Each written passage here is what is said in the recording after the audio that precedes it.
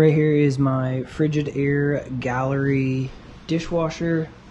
You can normally find the make and model right here on the side. I'm currently getting a code on this dishwasher. It's UO. So I already removed both the screws that hold the bottom, or the tabs to the bottom of the countertop.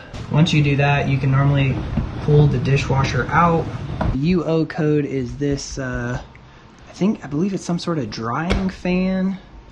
I've been tapping it and beating on it for about 2 weeks now. I think if I don't get it changed, my wife is gonna leave me. I went ahead and unplugged the dishwasher. This little thing right here, inside on the top, all you do is turn that, and then you get this ring off, and then you can pop that up just like that. All right, once you pop this up, you have,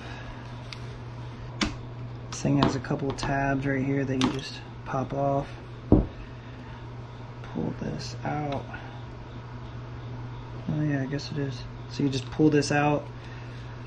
Definitely can see that it's a lot smaller. The new one is actually a different part number. All right, so go ahead and pop on your electrical connection. Just like that. And then this little thing.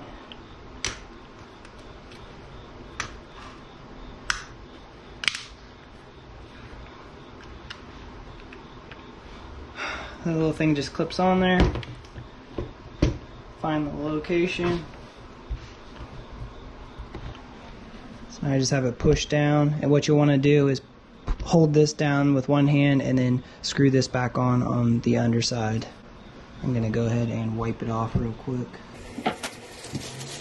As you're currently in the dishwasher, I'm holding the top, and then you put this on and turn it.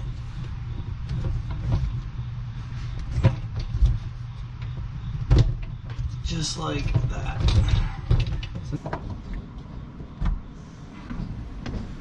Alright, right now it says power failure. If you press start.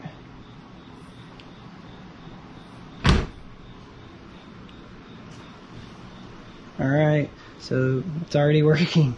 It normally would come up with a code called, it would say UO there, which is the code for this fan.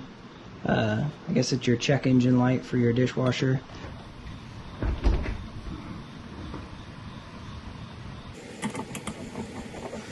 That's how you repair the UO code on a Frigidaire Gallery dishwasher.